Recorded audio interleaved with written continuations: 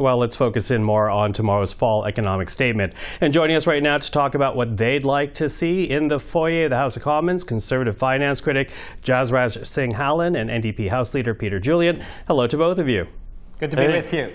Listen, I want to begin with housing, obviously, because all parties in the House are talking about the importance of housing right now. And today, as you both know, there are reports that suggest the Liberals will be rolling out tomorrow billions of dollars of government-backed loans in order to make housing possible. What's your reaction to that, Mr. Singh Hallan? I'll begin with you. Oh, thanks for having me. Look, after 8 years of this government, housing starts today are down 14%. And actually, after 8 years, housing costs have doubled, rents have doubled, mortgages have doubled. It takes double the amount just to save up for a down payment on a house after 8 years.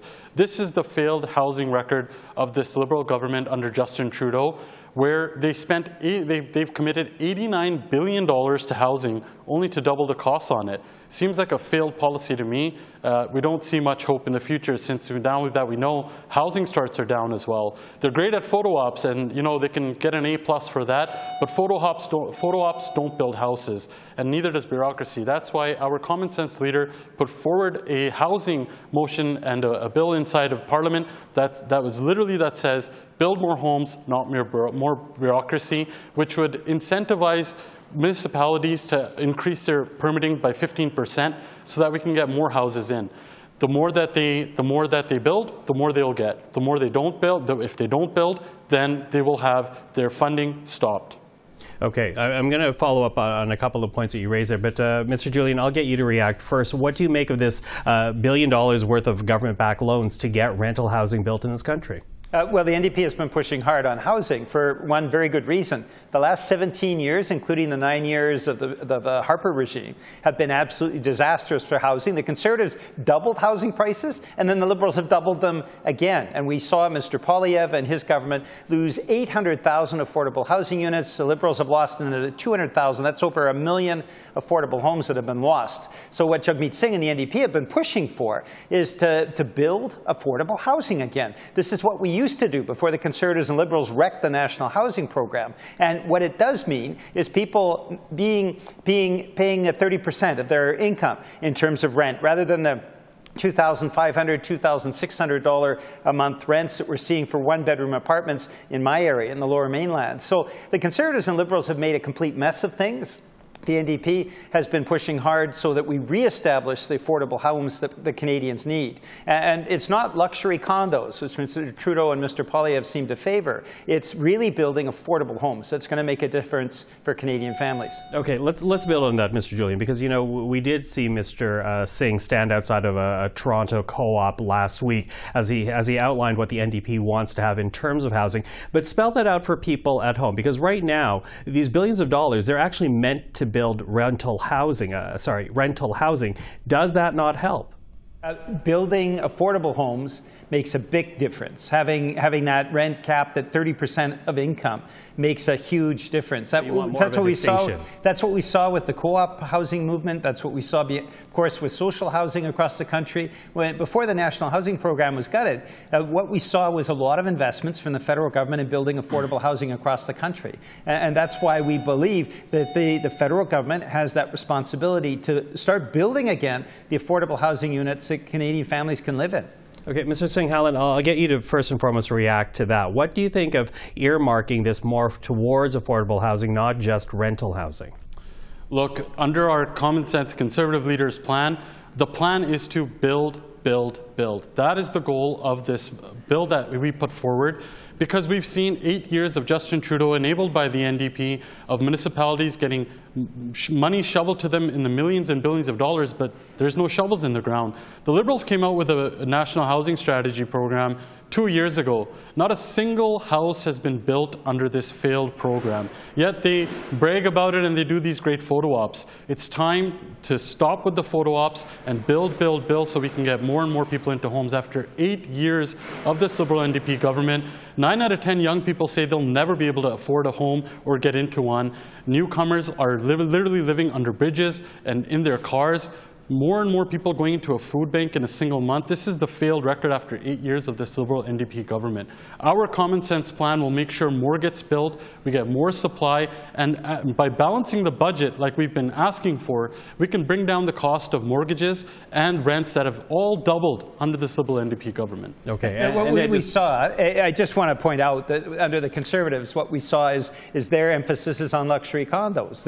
And we saw with the Doug Ford government actually feeding very wealthy developers more space, more public lands for luxury condos. The Conservatives don't have a plan at all. In fact, Mr. Poilievre has rejected any sort of affordable housing.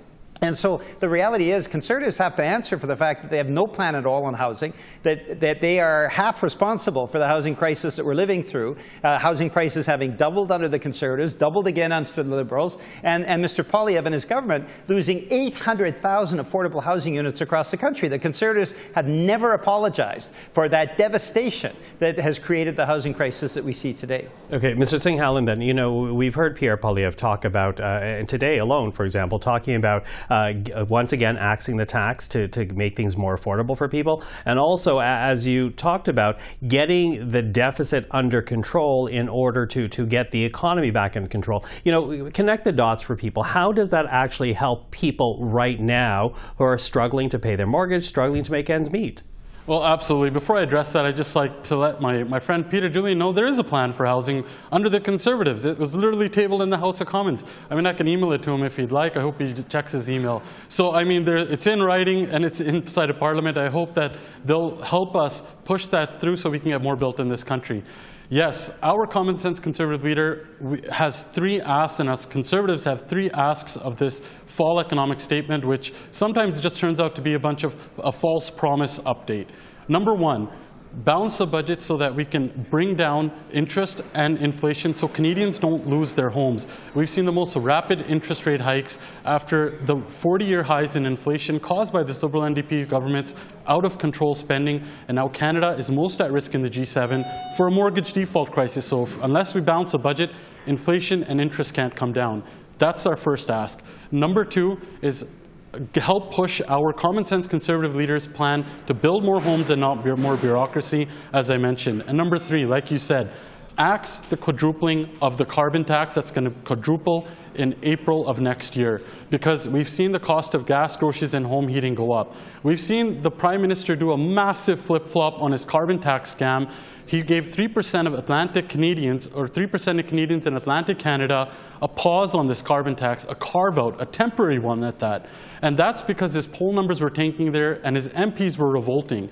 We're asking for all Canadians to get a pause on all home heating across Canada, and then we should get a referendum on the next, in the next election. Call a carbon tax election. Let's see what Canadians have to say about that. And how will that help Canadians today? Well, we can stop with the increase in gas, groceries, and home heating with the carbon tax. We can help to build more homes with our plan and make sure that we can bring down interest rates so Canadians don't lose their homes. And Conservatives are missing a very important point, which is the carbon tax doesn't apply to British Columbia and Quebec. And the Conservatives actually said no to the NDP plan to take GST off home heating, which would have had an impact right across the country. So I don't know if Conservatives are just ignorant of the fact that they are pointing out to a solution that doesn't even hit many of the provinces, or if they knew that and just thought that they could try to slide that by Canadians. The reality is Mr. Poilievre just wants to buy luxury condos, wants to hand over public lands and public buildings to rich developers, and we saw how that worked with Doug Ford, and we saw